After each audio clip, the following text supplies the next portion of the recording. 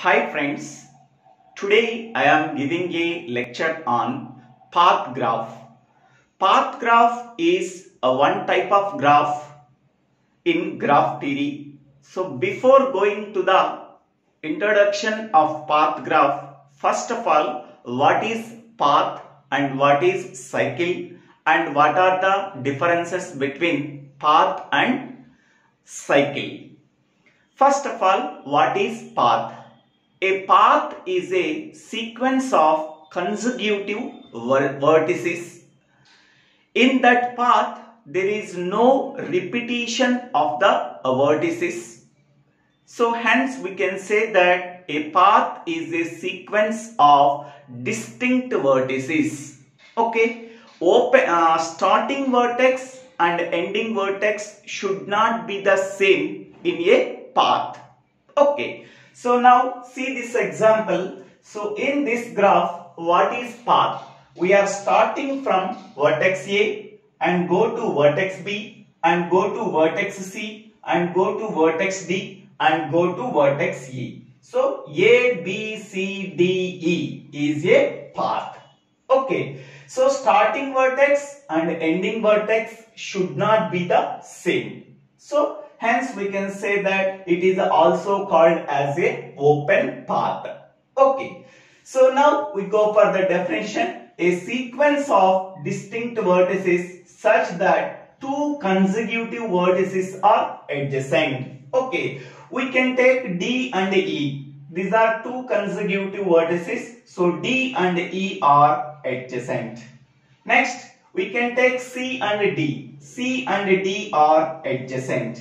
We can take B and C. B and C are adjacent. We can take A and B. A and B are adjacent. In that path, we can take any two consecutive vertices. That two vertices are adjacent.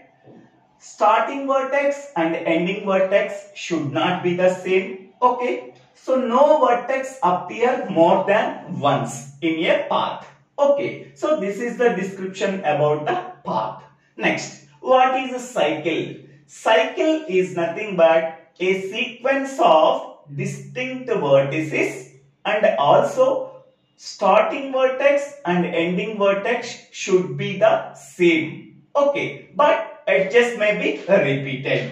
So example for cycle is we are starting from vertex A, go to vertex B, go to vertex C, then go to vertex D, then go to vertex E, then go to vertex A. Okay, A, B, C, D, E, A. Here starting vertex and ending vertex should be the same.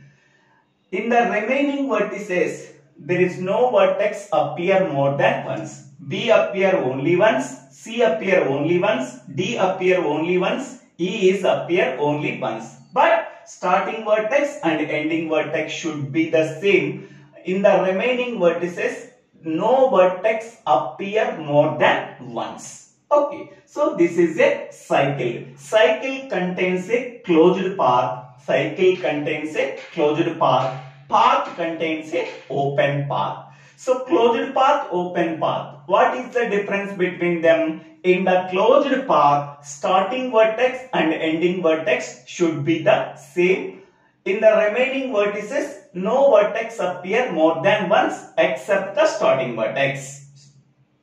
In the case of open path, starting vertex and ending vertex should not be the same. Starting vertex and ending vertex should not be the same. Okay, all the vertices in a given path, okay, are distinct or different. That means no vertex appear more than once. So this is the difference between path and cycle. Okay, so in a path, no vertex appear more than once. Okay, there is no duplication of any vertex in the given graph. So that vertex not appear more than once. Okay, next one.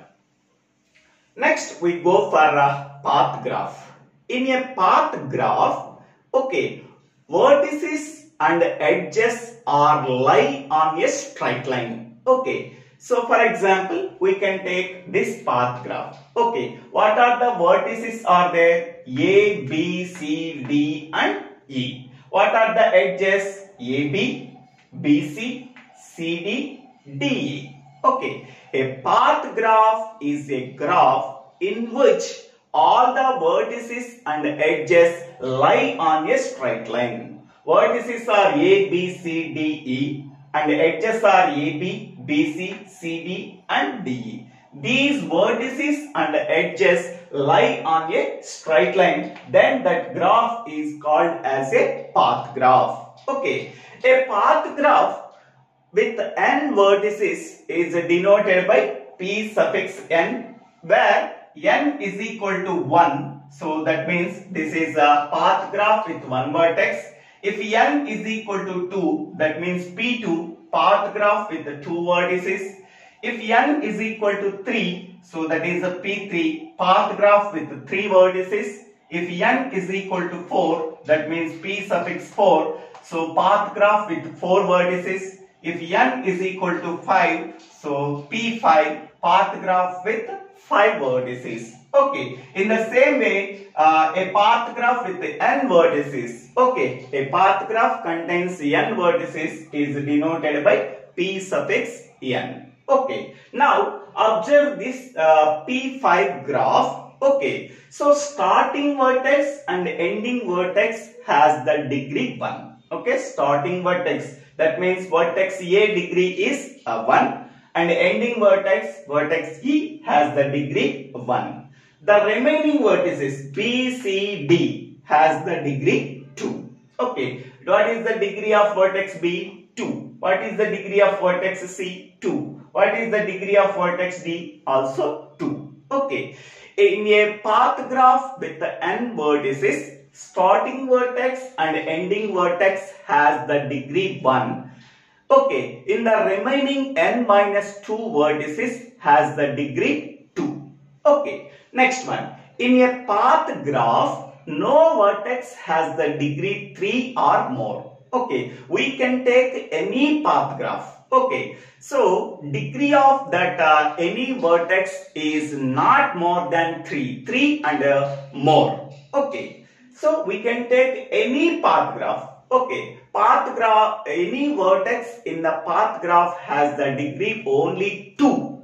Okay, so starting vertex and ending vertex has only 1. Remaining vertices contains the degree 2. Okay, so because of that reason, paths are exactly the trees. Paths are exactly the trees in which no vertex has the degree 3 or more. Okay, next one. What is the chromatic number of path graph? So, the chromatic number of any path graph is 2. Okay, that means the minimum number of colors required to color all the vertices of a path graph is 2. So, how can you say that? For example, I am taking a P6 graph. P6 graph.